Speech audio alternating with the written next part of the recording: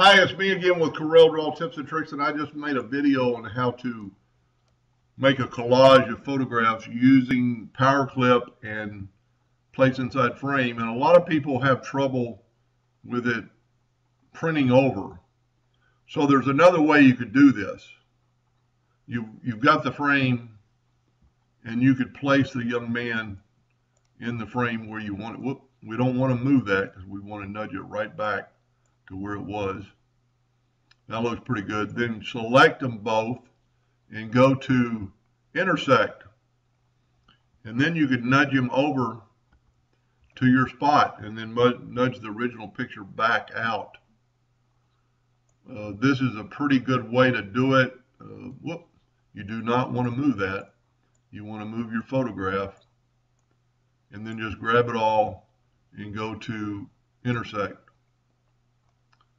Must not have grabbed it all. And then nudge that over. And then you can get your photograph out of the way. So this is another way to do it.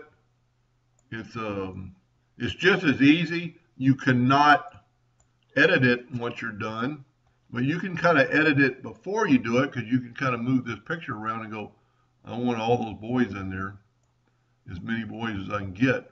And then select them both and go to intersect and then just nudge it up, and you still have your original picture.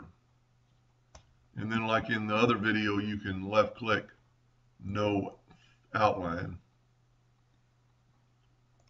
You could actually put a white outline, kind of separate the pictures if you're an engraver. But anyway, that's another way to do it. Hope that helped a little bit, and thank you for watching.